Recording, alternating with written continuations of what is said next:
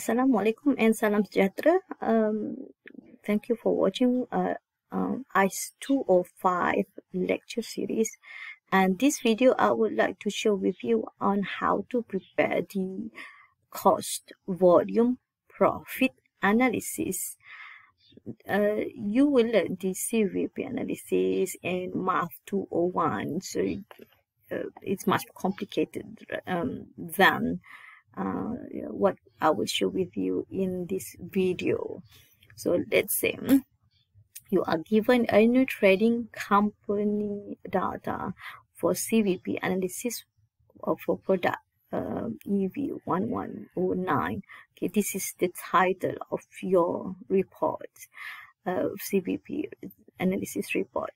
And normally we prepare this CVP analysis for individual product or model to show how the effect of number of unit produced and number of unit of sales and the changes of variable cost or the changes of the price and the impact to the profit or loss that to produce or sell of this particular product. So I would like to show you the simple way to prepare the cost, volume, profit analysis with a simple scenario. Okay, let's say you are given the earning trading CVP analysis for this product, and the data table that you are given, sales price is 60 ringgit, and the variable cost per unit is 35 ringgit, and total fixed cost is 850,000. So you need to build up the data for CVP worksheet. Consists of column of number of units, the possible number of units to sell or to produce. The fixed cost means that the total cost related to the particular number of units produced, and variable cost, total cost, a column of total sales, and at the end of it is the column of profit or loss. That will be related to the number of units produced and sell. Let's say we assume the number of produced and the number of sales are equal, so it's much easier to show the possible scenario for CVP analysis. So since you do not know how to justify or to identify a number of units that you need to show in this column, because you can show a step of 10 or a step of 1000, so it's quite difficult to identify which actually number of units that you need to take here, to put in here. So the best the quickest way actually to identify what are the possible number of units to put there. So you just need to calculate the break-even point first. So the break-even point, I just calculated. Break-even point is equals to the total fixed cost divided with the contribution per unit, meaning that the sales price deduct with the variable cost per unit, and that is your break-even point. The number of units for break-even point is 34,000. So it is better for you to show in this report the number of units should be in 5,000 steps, meaning that you need to show what is possible profit or loss for 5,000 units produced, 10,000 units produced, and 15,000 units produced. You can type one by one, means that you type 5,000, 10,000 until the possible number of units. That it's better for you to show that that is a break-even point of 34,000. So better for you to show number of units before the 34,000, means that from 5,000 to until 50,000, because you're going to show the previous, before the number of units 34,000 and after the 34,000, so that your report is more visible and understandable with the panel or the bosses. Okay, just I said, like just now, you can type them off, but there is a better way actually to write the number of series. First, you just write the 5,000 and click that, and then you go to Home tab, go to at the right top, you have a box that with a blue arrow down that it calls Fill button. Can you see that? Okay, then you click this button and you have fill it down, fill up, fill left, and you have series or justify. Just choose fill series. Okay, the fill series on column means that you will fill from 5,000 to down. Okay, in linear type, and you put the step value 5,000, means that the Excel will automatically calculate it. If you put 5,000, then it will come to 10. After the 5,000 row, it will be 10,000, then 15,000, then 20,000. If you put 1, and becomes 5,001, 5,002, 5,003. Then you need to put the step value of 5,000 and stop value. What is the number to stop? You must put the stop value, otherwise it will fill out until million.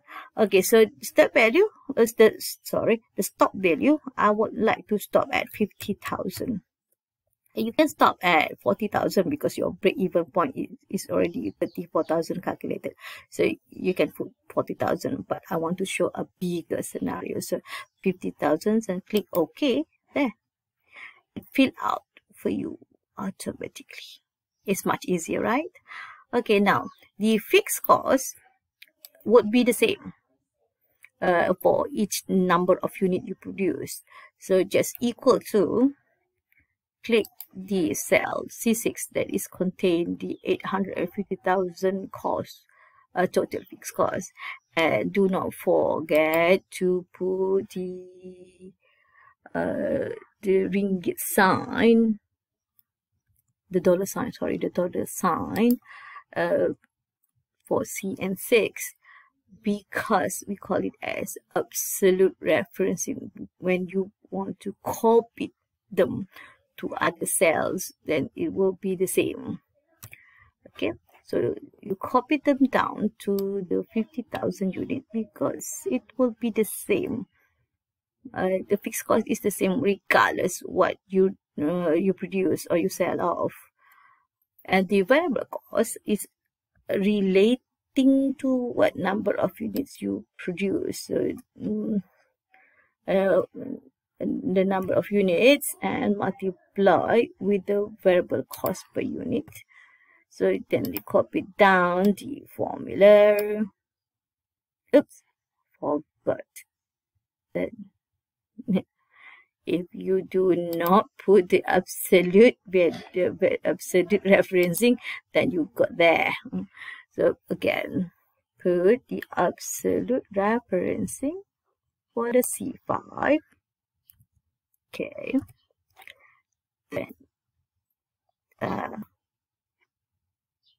you have the correct amount. And again, the total cost is equals to fixed cost add with the variable cost. Again, copy the formula down. The total sales is the number of units multiplied with the sales price. Multiply with the number the sales price. Again, do not forget to do the absolute referencing for C4, the sales price per unit. Okay, and copy them down. So the profit or loss is the total sales deduct with the total cost. So you have the in bracket means the loss. Then you will show that 35,000. You are just making the profit. Then it's much easier for you to do the analysis. I mean, to do the report. It's much simpler using this Excel. Now you can use the chart. So the chart, please do not use all the data. It will be serabut. It will be haywire for you to. It's not become visible to the viewer if you show all the data on the same chart. So it's better for you to choose the total cost and total sales, so that data is much simpler for them. So just press your control button and choose which data. So just show the total cost and total sales for in your chart. It's much a simpler way for the viewer. So insert tab, choose. I would prefer to choose the line. It's the simpler one. So you click and then you have the chart. You can edit the chart title, the CVP analysis and so on. And please change the x-axis. So you just click until you have the rectangle box like that. You click there, and then you click the right click mouse button. So you can see the select data. Click on the select data and edit your horizontal or the x-axis. Edit, and you choose the number of units here. And you click OK. Then it will list out the number of units. So you can see the changes in your graph, in your chart. It starts from 5, 10, so on, the possible number of units. And you click OK. So it's much visible chart for your viewer. Sorry, the P is gone. Okay, CVP analysis for product. Which product? Just now we product is EV 1109. There you have the chart. Okay, that's all for now on preparing the report for CVP analysis. See you in the next video for the next topic. Thank you for watching.